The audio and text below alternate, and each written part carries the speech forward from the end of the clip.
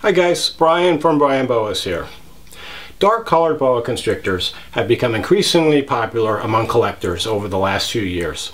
And looking at these dark colored beauties, it's not hard to understand why. Today I want to share with you the different types of Locality and Morph Boa that have the darkest coloration. I'm even going to discuss what's probably the darkest boa that you can get, so be sure to stay tuned for that. If you're new to the channel, this is the place for information about all aspects of keeping and breeding boa constrictors in captivity. I've got lots of great content in the works, so be sure to hit that subscribe button if you want to learn all about these amazing animals. When it comes to dark locality boas, there's really three main localities that have this beautiful dark phenotype, and I'm really lucky to have world-class examples of each of them in my breeding collection. And the first, of course, is the Argentine boa, Boa constrictor occidentalis. These animals come from the extreme southern end of the range of the boa constrictor in the wild, in northern Argentina as well as western Paraguay and southern Bolivia. And as you can see, they have this beautiful dark phenotype. So the animals typically have this very dark chocolatey brown to black color. They have a lot of the lighter brown caramel highlights and even like these little white and yellowish white flecks. So depending on the particular bloodline, the Argentine boas can have a different appearance. I've seen some that are almost a pure black in color, or really a very, very dark brown with very few white or yellow markings. And there are bloodlines which have been bred for this really dark appearance. There are other bloodlines which have been bred to have a lot of white flecking in them. And then there's even a bloodline called the Max Pink bloodline, which has been selectively bred to retain pink coloration normally only seen in the neonates into adulthood. So there's a lot of different selectively bred Argentine boas depending on the look that you're interested in. Most of the typical ones have an appearance kind of like this. When they start out as babies, they're not as dark, but as they grow, they get kind of darker in color, and they also lose a lot of their saddle pattern. So the saddles become very irregular. You can see they have kind of more of this net-like pattern. If you look at the sides, they kind of have a semicircular pattern going down the sides. They have a higher saddle count than most of the other types of boa constrictors. So overall, this leads to their beautiful different appearance. They definitely don't look like your typical boa constrictor. And as I mentioned, in the darkest examples, most of the white and yellow markings will be gone. And you just have this overall really dark, almost black looking snake. If you look at the climate and the range of the Argentine boas in the wild, this is a temperate climate. It's a lot colder than most of the other climates for boa constrictors. In fact, in some areas there's even snow on the ground in the winter. So it's thought these animals have evolved this dark color because it absorbs more heat and it's more suited for a colder climate. Argentine boas have become extremely popular in the last few years, and the price has shot up dramatically. Although all of the countries that have these in the wild are now completely closed to export of these beautiful animals, luckily there are quite a few in captivity to ensure that there is a supply of captive bred animals for the boa collectors for the future to come. And I don't have any pairs this year, but I'm hoping next year to produce some more of these beautiful dark Argentine boas. Our next dark locality boa takes us to the extreme northern end of the natural range of boa constrictors. And this is the Tarahumara mountain boa from northern Mexico. And it's quite interesting that boas, both from the extreme southern and extreme northern end of the range, have these dark colors. But again, it's probably due to the more temperate climates and cooler winters in the areas in which they inhabit. And so these beauties are sometimes known as mini Argentine boas, because as the Argentine boas can get to be up to 7 to 10 feet, these little Tarahumara boas stay in the 3.5 to 4.5 foot range. So they're the perfect compact boa for someone that's short on space. And as you can see, they have these beautiful dark colors with this dark brown saddles on a caramel or mocha background. And these animals also get darker with age. This is a 3-year-old male who's probably not going to get too much bigger than this. He's about 3 feet long at this point. So a lot of people overlook them because they think that they're just dark and they're not very colorful, but they have a lot of pink and even green and blue highlights to their scale. So really beautiful looking animals. And then like the Argentine boas, they have a high saddle count and kind of a broken up saddle pattern. So real neat that they look kind of like a mini Argentine boa.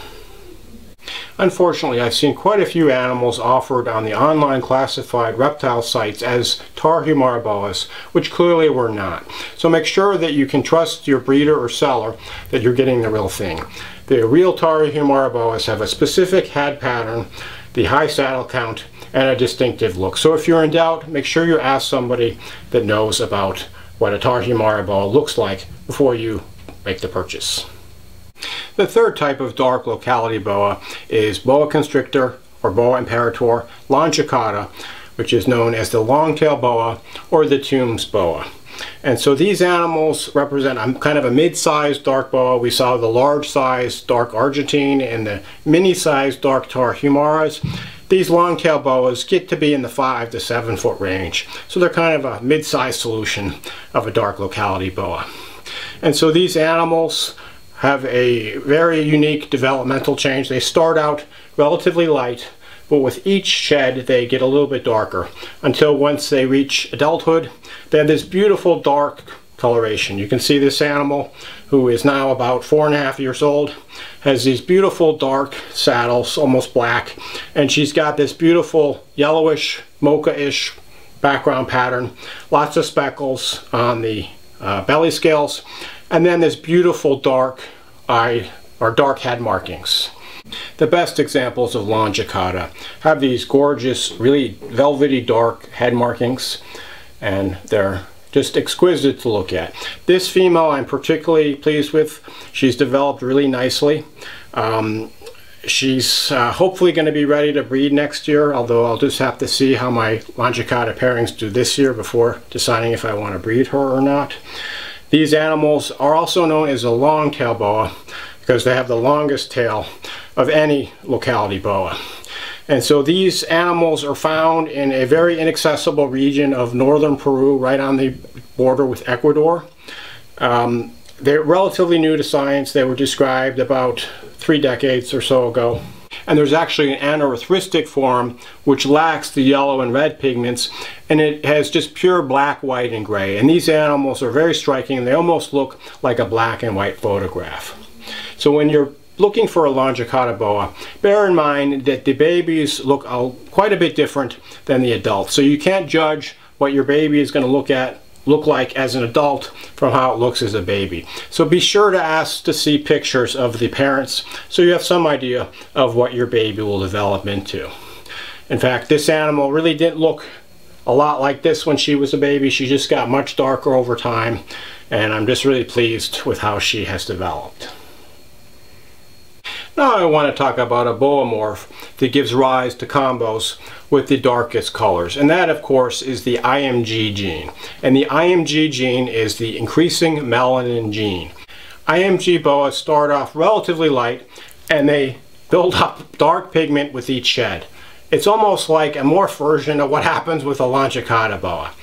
So this particular animal has kind of a nasty disposition. You know, she's not over her baby aggression yet, and she's also in shed, so it's kind of the holy trifecta right there.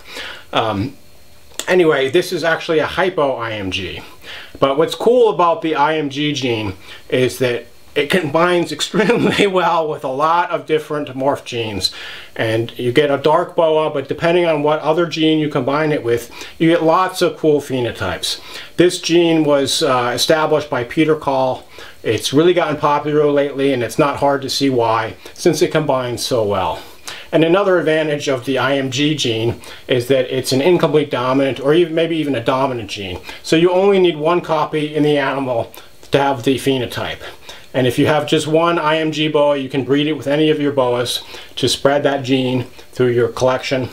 You don't need to pair up two, as is the case with a recessive gene like albino or anorthristic. So as I mentioned, it combines very well with a lot of other genes. This particular one is a hypo-IMG, and so the hypo tends to make it a little bit lighter. But you can see the animal has this really crazy wild look to it. A lot of background markings and freckles and speckles. Just a really cool look. So this one is still actively getting darker. She's only about a year old. And after she sheds in a few days, she'll probably be even darker. And so I don't expect this animal to be completely dark black when she's an adult because of the hypo, but she'll be quite a bit darker than you see right here. I have one more beautiful IMG boa in my collection, and this animal is actually an IMG hypo jungle. So it's like the animal I just showed you, but it also has the jungle gene as well. And as you can see, the light areas of this animal are considerably lighter because of the jungle gene. But you can see this animal has quite extreme contrast between her dark areas and her light areas. And they produce these beautiful facial markings. This animal has one of the most beautiful faces of any of my boas.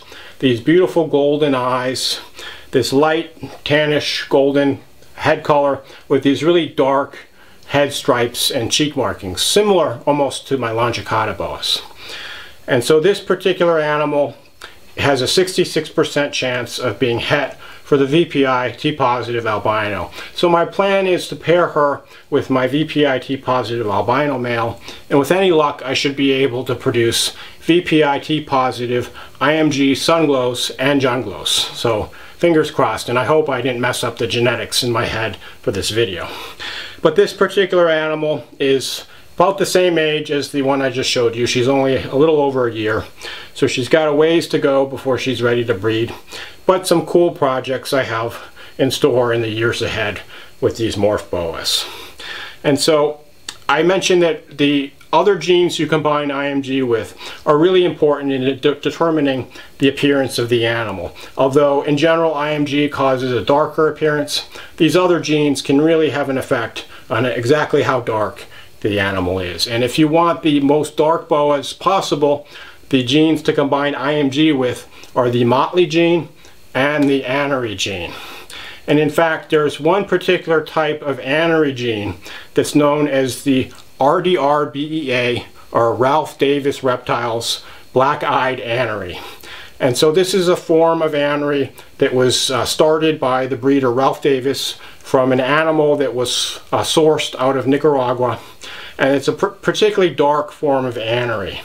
And so it should be noted that this form of anery is not genetically compatible with the other types of anery. So you wouldn't want to breed it to a type 1 or type 2 anery. You might be sure to breed it to another RDR black-eyed anery.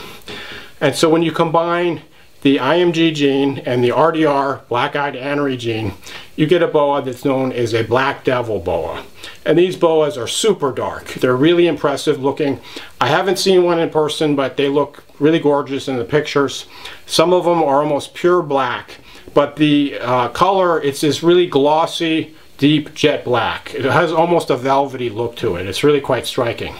I've seen others that have a little bit of white, particularly around the tail. And I think it's the genetic background of all the other genes that you have the RDR black-eyed anery and the IMG gene on top of. Because remember, boas have tens of thousands of genes.